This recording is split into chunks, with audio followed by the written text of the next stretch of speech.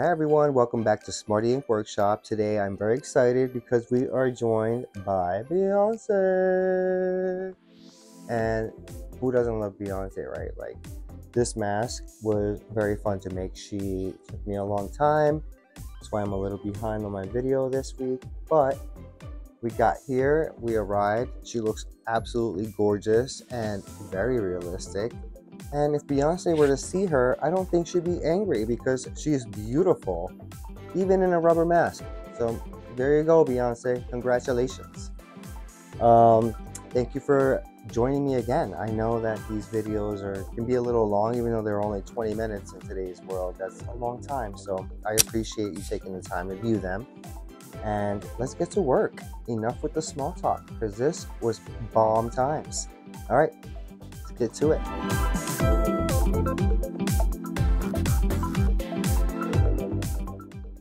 Alright, let's get this party started by blocking out this form with some evenly measured out clay so we can have a nice even surface and not have crazy uneven areas to work with.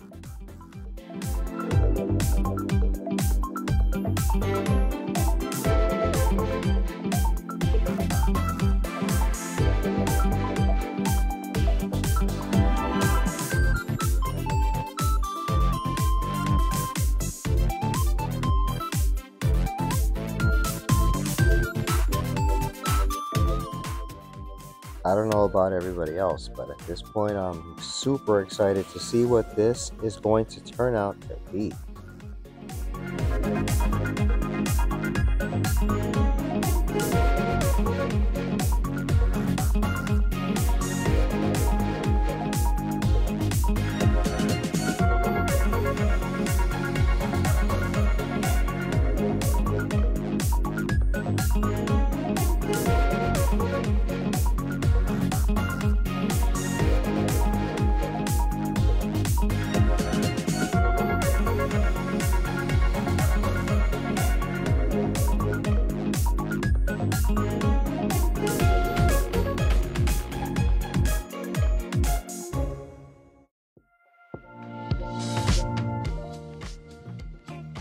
Okay, continuing on using my wire tool and a few other tools I have handy here to get some fine details and work up these eyes and the rest of the face.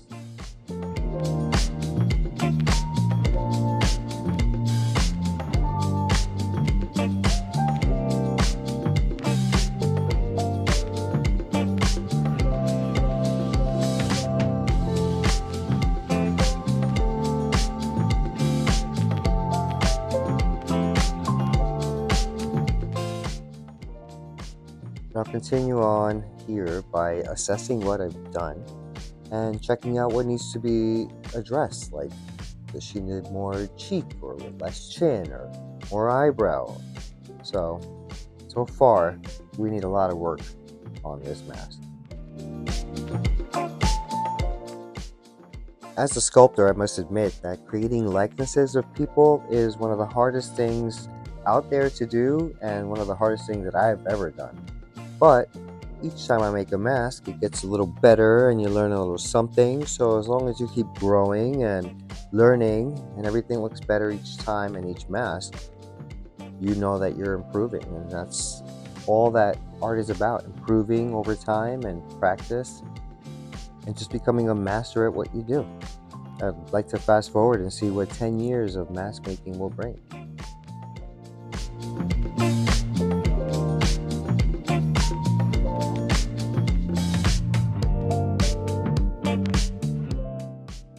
Well, all right, we are nearing the end of the sculpting portion of this project. And so far, I feel like we have Beyonce here. So I'm super pleased. Let's move forward. All right, let's do some final cleanup of this mask and move forward with our mold.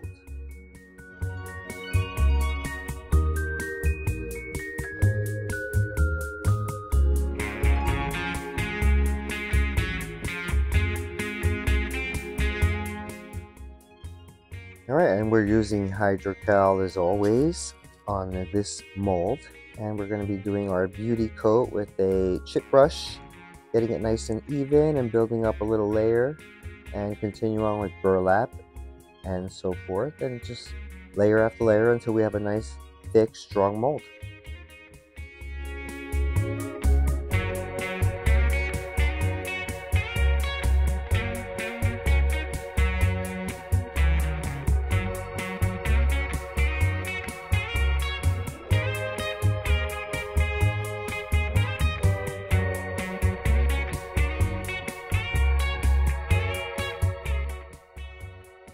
In case you're wondering why the burlap is used to reinforce the plaster, because plaster can crack in half just like that. So the more burlap, the stronger the mold. That's the main rule here.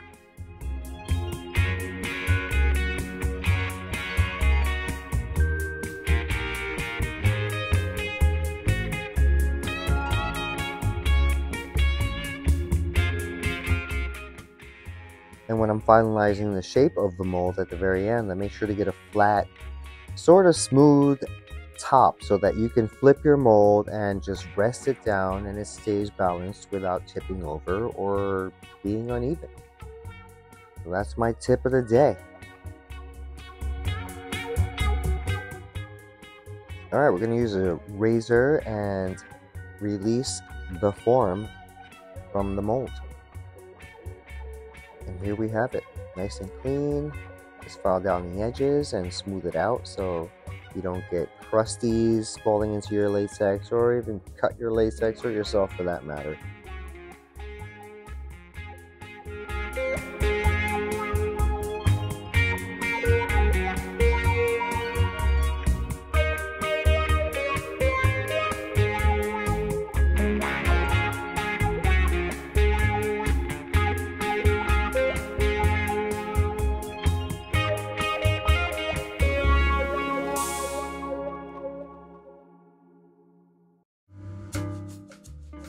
Alright everyone, I'm so excited. We're finally here. The skin color. I've been waiting for this part because Beyonce has the nicest caramelly skin ever, and I want to make it happen on my mask.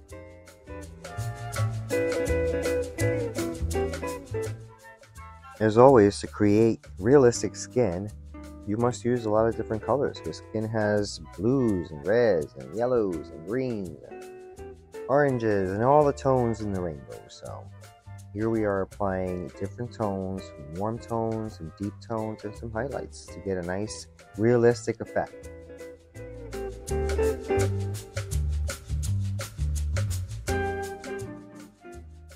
I don't know what color we're going to put on her lip at the end, but I'm going to add some peach so that we have a nice starting point. And of course, add some peach and red, pink tones around the eye, because we all have that in our eye sockets. And if you don't believe me, look in the mirror.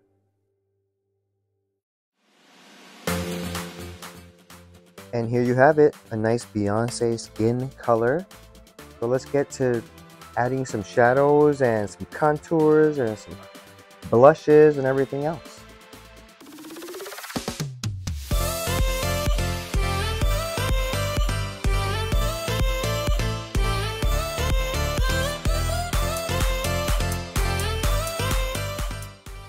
Now, disclaimer here, I have 3 spotlights and a ring light on my work area, so the color looks a lot lighter than it actually is on camera.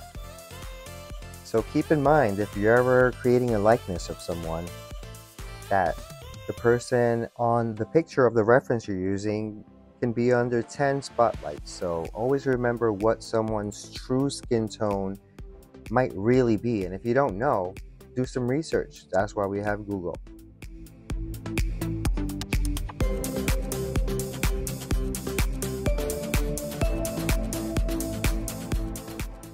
Now we're going to pull out all of our warm tones in the Pan Pastel collection and warm up her skin and really make her radiate, because that's what she always does on camera. Don't you, Beyonce?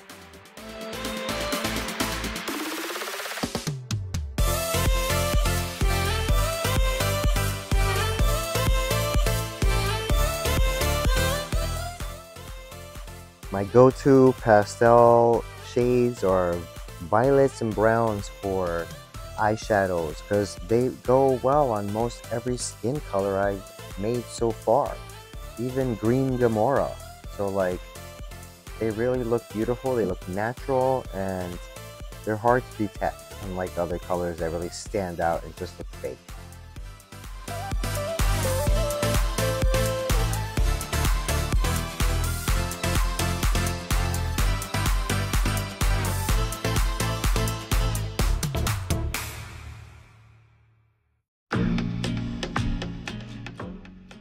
Alright, let's get to painting these beautiful hazily colored eyes. We're going to start off with some lightest skin flesh shade by BEYONCÉ paints for the eyes, because that's the one I like to use.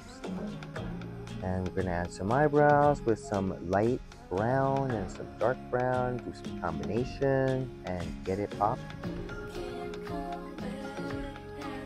The eyeballs are going to really bring this to life because these masks look completely strange with just a black hole and a white iris or a white sclera.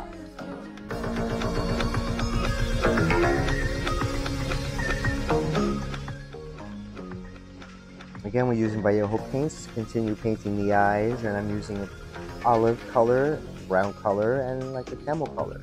Combine them and mix them up until I get the right shade that complements her skin just right.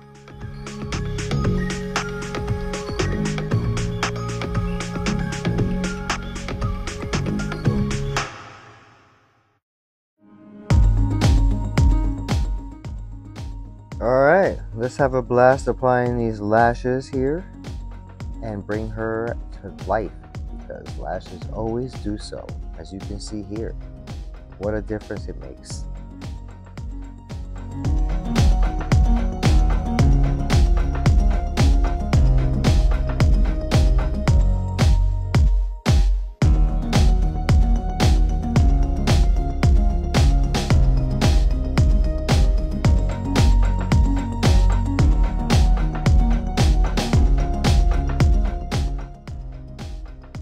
Anyone remember the game Operation? Because that's what I feel like I'm doing. Not so fun.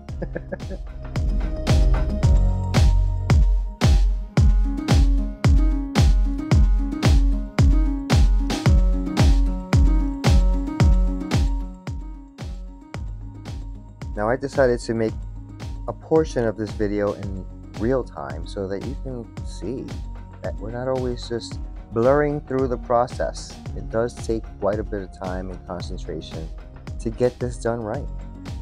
So my advice is to never rush a mask, no matter how long it's taking you.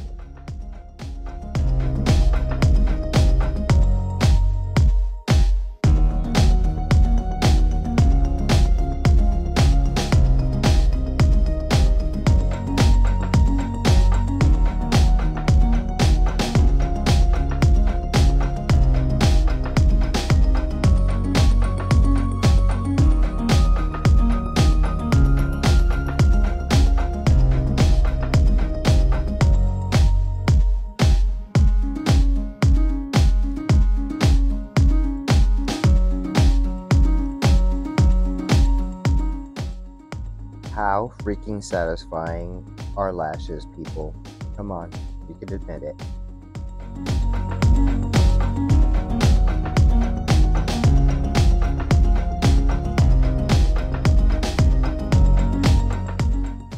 I mean, OMG, come on now. Beyonce!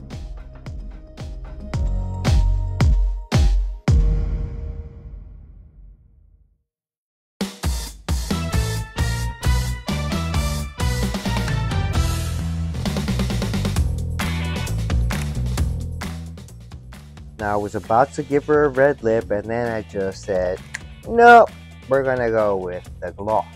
Keep it popping.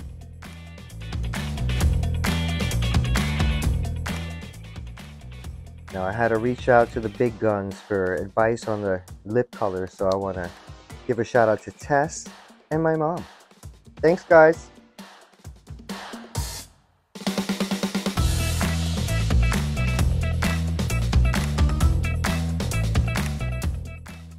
seriously that lit.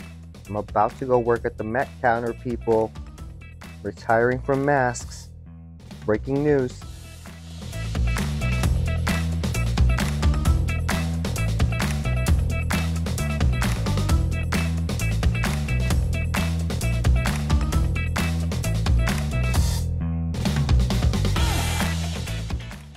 Wow, everyone, this mask is giving me Beyonce realness. Like, she needs hair now. Never seen Beyonce bald for so long.